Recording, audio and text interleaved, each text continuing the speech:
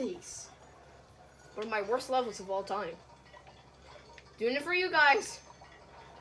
For whoever does not know, Captain Toad. Trust me, it's a really good game. If you love the Wii U gamepad, you get to play that for the whole entire game. Nothing you can do about that. Sad. But it's the truth. Run, run, run. See how fast I can go. Time.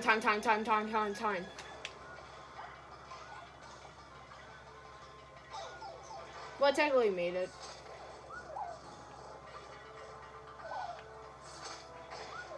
Oh my gee willikers, you're so close.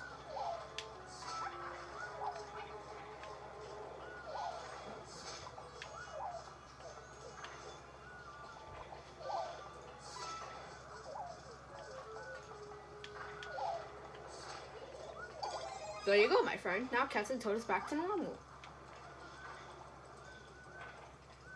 I like it in this perspective. It changes the whole entire perspective of the game. We're almost done. It's a pain to get 100%. Really? That's happened. Alright, back. Hang on, I gotta finish. I gotta do my YouTube channel now. Which is 2 episodes. And that is it for part 1.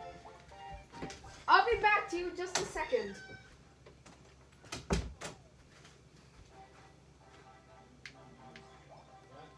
And number 2, the king of Pyropuff. Puff Pete, Why are you turning like that? Why are you playing? No, because then the viewers can't see the TV. That's how that camera is set. Oh my goodness.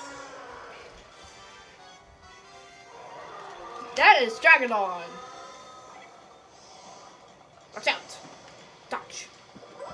You can't throw a turnip at him. Run. Beast. Run from the beast. Sorry, the song's very catchy.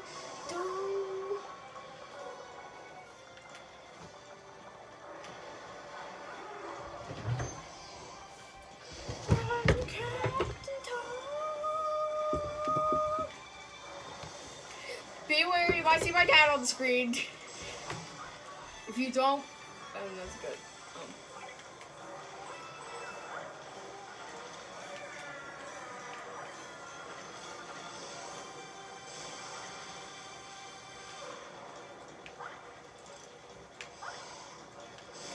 Oh, actually, this was pretty quick for Captain Toad. And we're almost done, and one of my favorite parts of every boss. Watch out, ball!